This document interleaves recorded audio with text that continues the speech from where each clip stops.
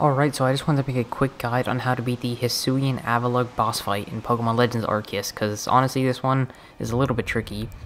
But don't worry, this is going to be a very easy guide on how to beat it. It is a Ice Rock type Pokemon, so you want to go into the battle with either some Water types or some Fire types, and your Pokemon will automatically be healed going into the battle, so you don't waste your potions and revives on it. But there is Hisuian Avalugg, super huge, obviously.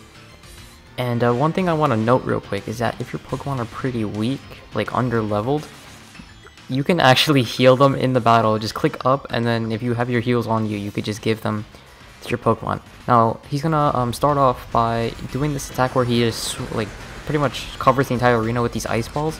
Literally just go all the way to the back and just walk. That's all it is, just walk. And he's gonna repeat this for a couple times. If you want to dodge, you can. I don't recommend dodging though, because once you dodge, like there's like a brief period where you cannot move your character at all, and he could easily attack you. Alright, so his next attack is going to be these ice shards. They're going to be middle, then left, and then right. That's the direction. And then for this, his next attack, make sure to look up a little bit, because this is really the only dangerous one he could throw at you. It's these ice beams. You literally just want to go back and forth like this. So go left, right, just like that. Oh, I kind of messed it up there. You're trying to hone them in on the left, and then just like go right. After that attack, he's going to do this huge beam. Literally just walk up to his face, jump over it, and then just start spamming bombs at him like this. Then he's going to be weak, switch into your Pokemon. If you don't have any super effective Pokemon, just keep throwing bombs. I don't honestly think it's worth it to fight. So here we go. And this thing is super slow, so you're always going to be able to attack first. And on top of that, his special defense is a lot weaker than his regular defense. So if we look at my Samurott here, I have Aqua Tail and I have Water Pulse. Now Aqua Tail does 85 damage, whereas Water Pulse does 60. So you might think Aqua Tail is better, but actually, it's a physical attack. You could tell because it has that logo next to the power, and Water Pulse is a special attack because of the like ripple water next to the power.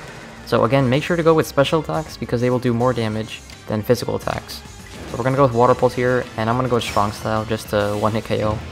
This guy has a pretty significant level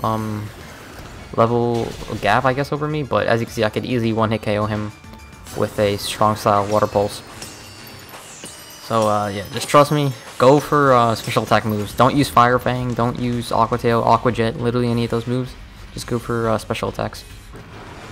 So that's the first bar of HP. He's pretty much going to repeat the all the things before for the second bar of HP. Just walk back and forth for these ice balls.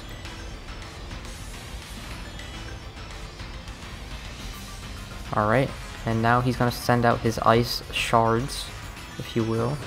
It's going to be middle, then left, then right. And this is really the only serious attack because this thing kind of is hard to dodge, especially later on when it gets faster. But just literally bait it out, just go left, and then switch up at the last second. Just like that. Alright, and now after that attack, just get really close to him, go opposite to where his head is pointing, and then just jump over it with dodge, with Y, just jump over that beam, spam some bombs, and then he's going to be weak. You can throw in a Pokemon. And again, we're just going to go with the Strong Style Water Pulse to one-hit KO him. Nice and simple there. And try our best to throw as many bombs as possible. And that should pretty much be his second bar of HP. Now we're going to jump all the way back to the front. Now here is where his attacks will start to change a little bit.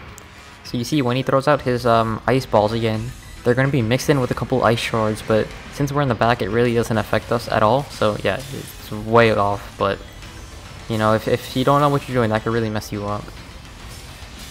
There we go. There's literally just walking back and forth. Nothing has changed from the first time.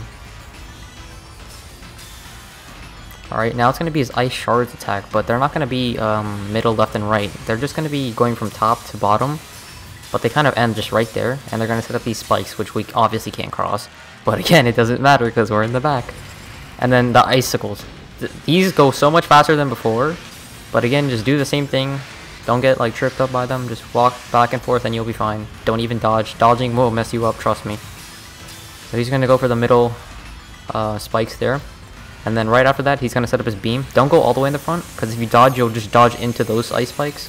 So go a little bit closer. And then Spam some bombs. Okay, he's weak. Throw in a Pokemon.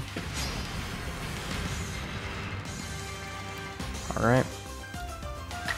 Go for strong style Water Pulse again.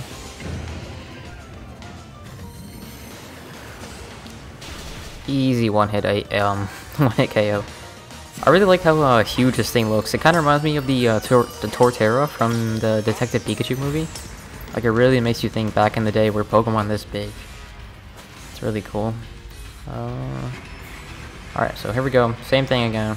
He's gonna send out those ice balls mixed with the ice shards, but does not affect us if we stay in the back. Okay.